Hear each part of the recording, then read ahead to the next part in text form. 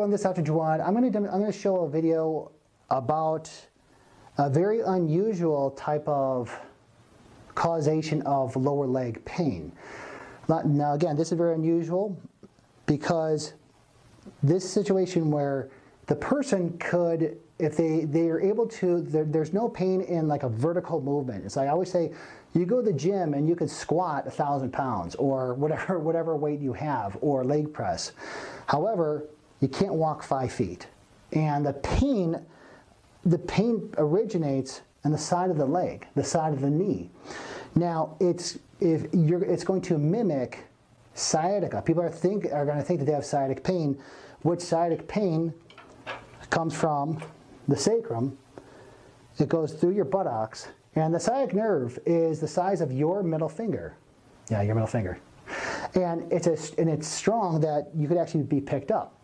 Now, the sciatic nerve comes through the piriformis, down your buttocks, down the back of your leg, the hamstrings, and then I'm going to go around this side. It splits in the back of the knee to the common peroneal nerves, or the fibular nerves, depending on how you read it. Now you have one division going back to the back, which innervates the calf muscles, and then you have one that comes to the front and innervates the anterior muscles. Now here's the clincher. Remember, like I said, you could squat or you could do a lot of leg work on a vertical plane with a lot of weight, but you can't walk 5 feet. And it hurts on the side of your kneecap. So when it comes to the anatomy, you have the biggest bone in the body, very, very strong, the femur. And then you have the patella, which is your kneecap. And then the lower leg bone here, this is your tibia. And then we have a floater bone called the fibula.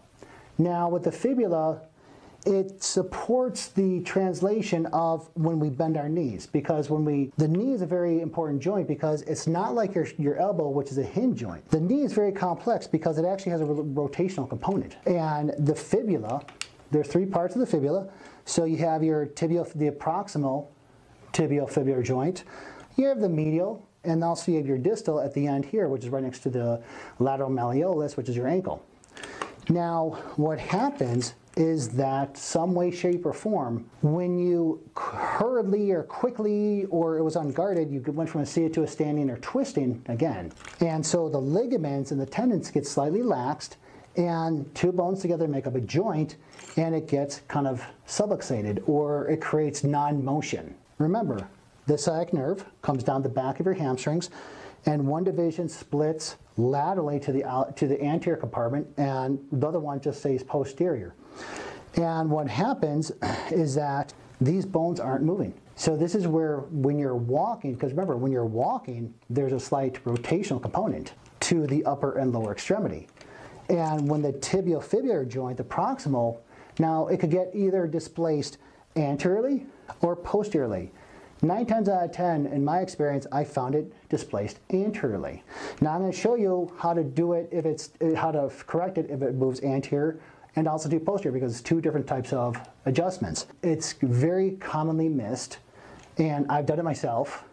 And because when this isn't moving, like I said, you could squat 1,000 pounds, but you can't walk 5 feet, because the tib-fib joint here, the proximal, will it get subluxated distally? Sure, it will, but that's a rarity because it's involved also with plantar flexion and dorsiflexion. So their movement down there, if it does get displaced or subluxated, that's from a totally different cause. That's typically from an ankle sprain. So what I'm going to do is I'm going to show you with a patient of mine an example of someone having this tibiofibular dysfunction and pain, and they're not going to be able to walk longer than 5 feet without being in excruciating a lot of pain.